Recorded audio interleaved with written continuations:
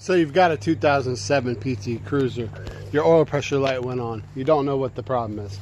It could be a few things. One of the most common issues with the PT Cruiser is the oil pressure sensor, also known as the oil pressure sending unit. Oil pressure sending unit? Yeah, you know what I meant. This is a PT Cruiser. This is what the oil pressure sending unit looks like. You're going to want a deep well socket so you can just slide it right over and unratchet it loose. Once it's loose, you may be able to undo it with your fingers. The oil pressure sensor, or the oil sending unit, is located right down there. You can actually see it. It's that white thing right down there. Or you can see it sometimes a little better from this side. The phone light wouldn't work. So what I'm going to do is I'm going to reach down there with my socket wrench in the 1/16 inch socket. Okay, to replace the oil pressure sending unit, you're going to want to first undo this boot. It requires just a simple flathead screwdriver. You loosen up this hose clamp. That will allow it to slide right off of your intake manifold. Now you're going to want to undo your clips, like so, and like so. That will pull this whole entire box right off. Watch out, right there is a sensor. It's always a sensor with these things.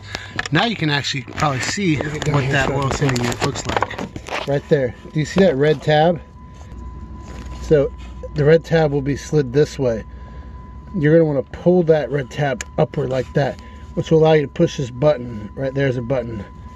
You have to push that button in order to break this off. And that's how it looks. See this red tab? This will normally be slid that direction, which will lock it.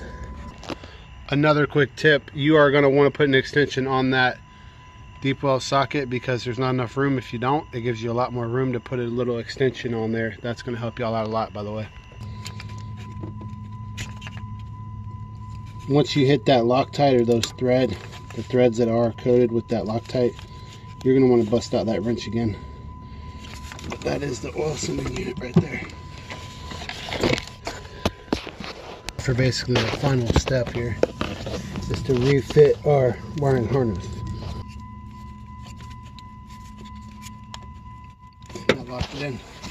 Thank you all for watching this episode. Please subscribe to this channel if you want to see more auto repair videos from me, or anything that may come up in the future that I've already done. If it makes it simpler by watching me, you definitely want to hit that subscribe button and give me a big thumbs up, because I might have just saved you a little bit of money, and I appreciate all your support. Thank you again.